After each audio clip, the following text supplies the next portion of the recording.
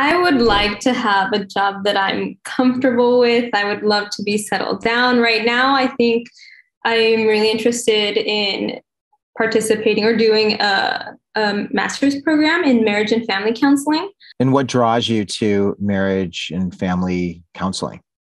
Sure. So I kind of grew up feeling like the mediator in my own family, and I still act as like the unofficial therapist, like for my siblings, for my parents. And I think that personal connection has really like motivated me to research different career paths in counseling, marriage and family specifically. And have you been able to figure some things out about your family dynamics? I know a lot about my family dynamics. Yes. Yeah. And those family dynamics, not only I imagine they relate to your family, perhaps they relate to other families from the area. Would you think? Are there other people who, reflect similar family dynamics?